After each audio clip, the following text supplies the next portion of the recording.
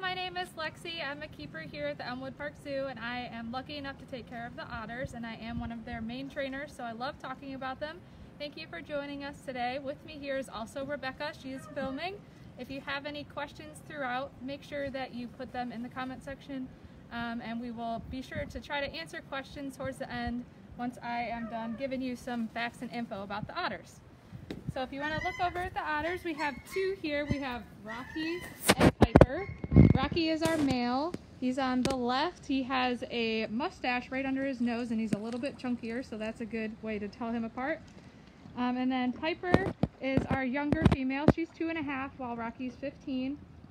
So Piper is very, very active, and Rocky is active as well, but just not quite as much. She acts just like a toddler, and she wants to be busy all the time.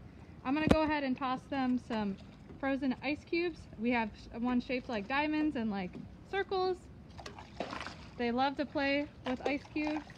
They love them because they can move them around and put them on their head, and they like to be able to chew on them once they're small enough, so they love playing with pieces of ice. So I'll be tossing them into them just so you guys have something to watch them doing.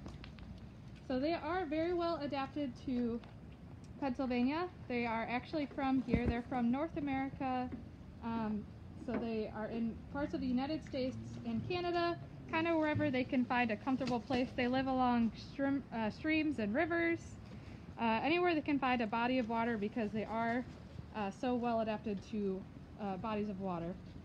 Their body is streamlined, kind of similar to a beaver, where they have a long, smooth, skinny body and a long tail that really helps them move in the water. They also have webbed feet that helps them swimming and paddling. They are also able to close their ears and their nostrils completely if they want to underwater. And they have 2 layers of fur. They have an underlayer that keeps them nice and warm and dry, and then the outer layer is what gets wet, so that's how they stay nice and warm even in really cold temperatures or getting wet. They stay pretty dry and warm no matter what, even in the water. So that's pretty cool. They have pretty long whiskers that help them to find food. Stuff that they would eat in the wild would be things like crayfish and fish and small invertebrates, anything they could find in the waterways, sometimes eggs if they find them. They are carnivores, so they like to eat meat. And I'm going to toss another ball in. It looks like Rocky took one up onto the shore to play with, so I'll toss him another one, and Piper's going to steal his other one. So they live in bodies of water, and you're going to find them, you can even find them here in Pennsylvania. Like I said, I've been told that there's a family that lives near the aquarium downtown Philadelphia, but they're very hard to see unless you are looking for them at the very, very early morning. They are naturally more nocturnal, and sometimes they can be diurnal, so normally they would be awake and active at night, but they can turn diurnal, active during the day at certain times of the year. Really, it's going to depend on when they can find food the easiest. They do love winter and snow. When we had our first snowfall here close to Christmas, they loved it because they love chomping on pieces of ice, as you can see, but also if there's snow all over their exhibit, they love to just slide on it. They won't even use their legs at all. They'll just wiggle around like worms in the snow. They have a fun time.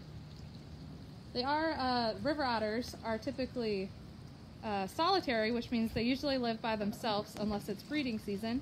But they do like to socialize pretty often, so you can sometimes find them in groups. Our pair right here makes a really good couple. We don't plan on them having any offspring because Rocky's a little bit too old and Piper's still too young, so it's not a perfect match just yet. But they do make a great pair living together because Rocky is very, very patient with Piper, who's the young and spry, crazy one. He likes to spend his time sleeping pretty often, but she will go over and wake him up to play. So she keeps him young. And he actually taught her how to swim because Piper was a rescue. She was an orphan that was found, and she was hand-raised because she wouldn't have survived on her own. And when she came to our zoo, she was very afraid of this large pool because she had only seen a very small pool where she was living. And Rocky actually taught her how to swim. And the way that otters teach their young how to swim is by actually just throwing them in the water over and over again, giving them tough love, and pretty much telling them you'll figure it out and just watching over them. So he taught her how to swim, and now she's in the pool all the time, and she really, really loves it. Do you guys have any questions? I'd love to answer some.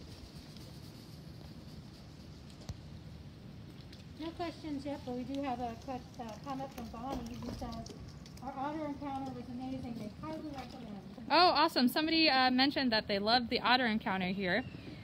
We do meet and greet otter encounters with our otters. You can look for that on our website.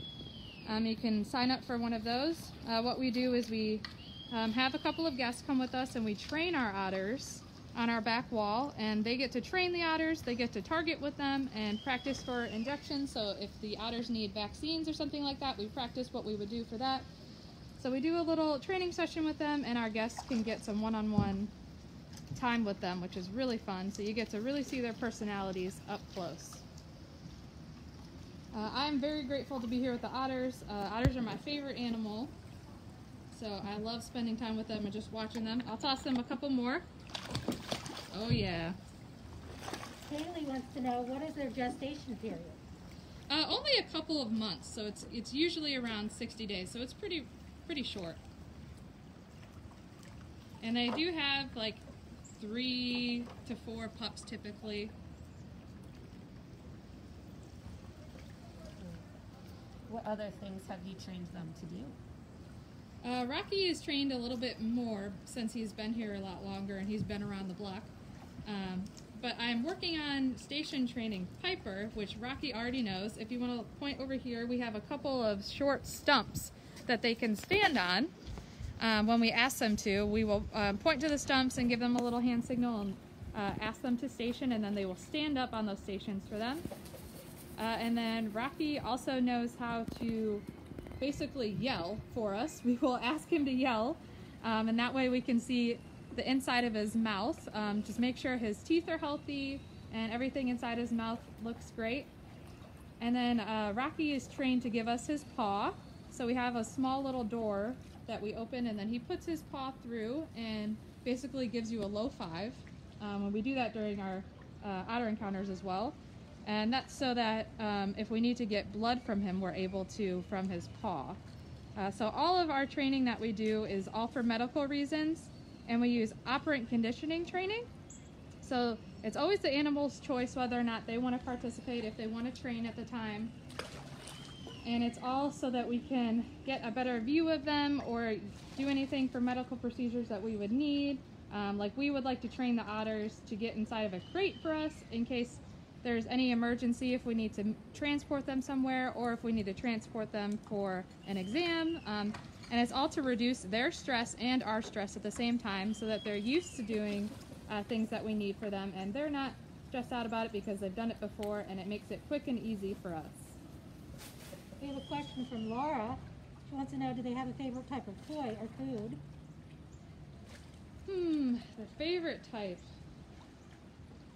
Well, actually the ice is probably one of their favorites that you guys are seeing right now, and they love any of the toys that go into the pool pretty much. So probably a lot of stuff in the pool that they have right now, like they have balls, a little floaty boat, and toy keys. Pretty much they've probably dragged it in there because they love being in the pool so much. So anything that goes in there that they can play with and move around, like that tunnel in the very middle that's black, that's one of their toys or enrichment, and they love going through that. So anything that we can give them new, and we give them new enrichment or toys every single day, so they always have something new to interact with every day. And we actually have an Amazon wish list where guests or any individual can donate new toys and new enrichment, so the otters always have something new to play with. Like these ice balls that they have right now were actually something that somebody donated. They donated ice molds for us so that we could make the ice balls for the otters. And pretty much anything that involves food. So if there's anything we can stick food in, they really love playing with that. Piper loves crates that we give her inside at nighttime because we put hay inside of the crate or straw, and then she loves to sleep in it. So she likes to burrow herself underneath the straw and cuddle up. And that leads to Kaylee's question, because how many hours a day do they sleep? Oh, that's hard to say. Rocky probably sleeps during the day, I'd say like 4 or 5 hours, but then they sleep through the night. So pretty much when we bring them in at night, we bring them in close to 5, and they'll sleep all the way until we come in the morning too. So, and we come in around 7 a.m. So they sleep a full night inside, and then basically it varies how long they sleep outside, depending on how warm it is, if they feel like laying down, or if they have something to play with, like right now. It kind of varies. And then we had a question of what is a funny thing that's happened with them from Elena. A funny thing that's happened with them. Probably just, I don't have any crazy stories, but I mentioned that they love to put stuff on their head. And when Rocky was living by himself, before Piper got here, he had a period where he was by himself, and he would put stuff on his head all the time. He would have clamshells on his head, any type of toys that he could get on his head. He loves wearing little hats. And we knew it wasn't just a mistake because it would fall off of his head and then he would put it right back on. It's pretty sweet that he loves wearing little hats. What things make them such good swimmers? Basically their body makes them such good swimmers. You might be able to see right now their feet are so webbed. They have a long tail that they kind of use like a rudder would on a boat. And they're very slim shaped, so they can glide very well. And those 2 layers of fur keep them warm, like I mentioned. So pretty much their body, and the fact that they can keep water out of their ears and their nose by closing them up when they're swimming. They actually can hold their breath underwater for like 8 minutes, so it's kind of crazy. And Kyle wants to know, is it easy to get them for medical procedure? Is it easy to what? I'm sorry? Get them for medical procedure. That's something that we've been working on. Rocky is pretty used to it, so he will take injections really, really well. So we'll ask him to go into what we call a chute, which is just a halved PVC up against his mesh or fencing on inside, and he'll go right into it so that we're able to give him an injection. And he's done it so many times that he's pretty comfortable with it. And then after that, he knows to go into a crate. So Rocky's pretty good at being ready for medical procedures. We actually haven't done an exam on Piper yet, so we're not sure how that's going to go. I'm working on training her for injections right now. So we'll see how hers go, but he's pretty good at it. And then we have a question from Jim and also from Nicole. They want to know where they can find the Amazon wish list for the otters.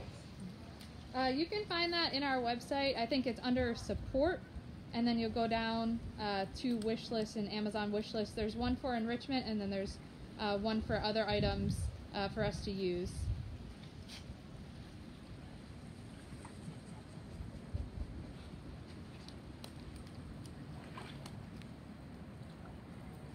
Any other questions yet? That's all we have right now. Okay. Okay, well, thank you so much for joining us today and hanging out with Rocky and Piper. We hope to see you guys again soon, and hope that you visit and make sure that you say hi to Rocky and Piper when you come by. Thank you so much.